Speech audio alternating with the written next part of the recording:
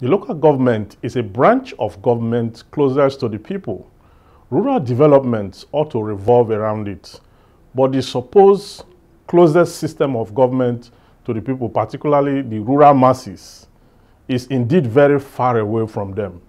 The people hardly know what goes on in their councils in terms of the programs and projects that benefit them. In fact, in most cases, there are no projects at all, let alone the ones impacting the rural people. Worse still, even the council chairmen, elected and appointed, don't stay in their council area. This is worse in councils in rural areas. The 1976 local government reform that created the third tier of government was aptly aimed at bringing democracy and good governance closer to the grassroots. It aptly made provision for the election of councillors and chairmen who are people well known to their communities and who can be easily accessed by the people to know the needs of the various communities. But with the military incursion into governance, the local government system was dismantled like other democratic structures, leading to the collapse of the system. Military leaders began to appoint council officials who in turn owe allegiance only to those who appointed them rather than the people they were meant to serve.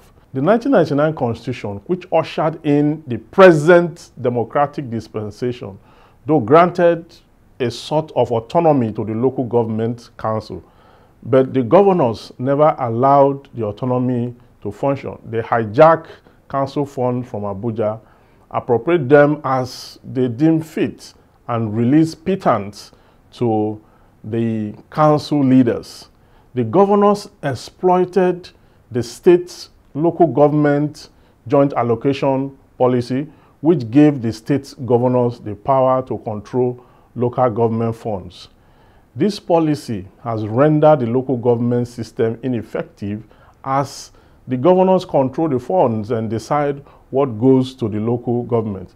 The local governments are part and parcel of the state.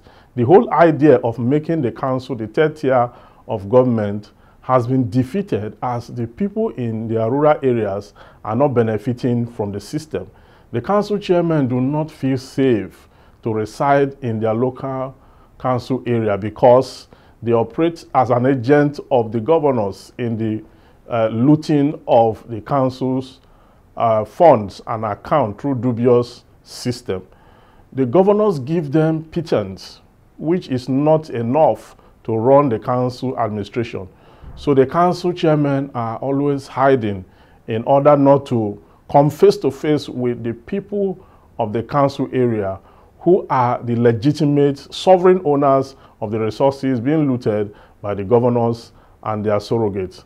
My advocacy, therefore, is that the only way to have a functional local government system is to go back to the regional autonomy, so that the local council in the regions can be properly financed for genuine development. If local governments are allowed total access to the funds from the federation account or federation allocation, internally generated revenue and subvention from the state, the narrative will change for good.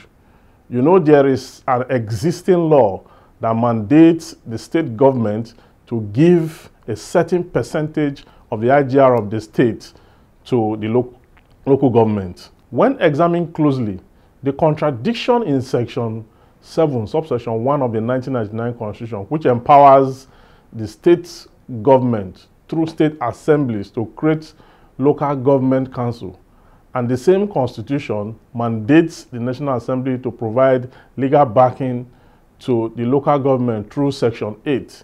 This is where the federal and the state government flex muscles over existence and running of the local government as a tier of government. Due to the loophole created by the 1999 Constitution, governors control all the activities of the local government areas, especially financial transactions.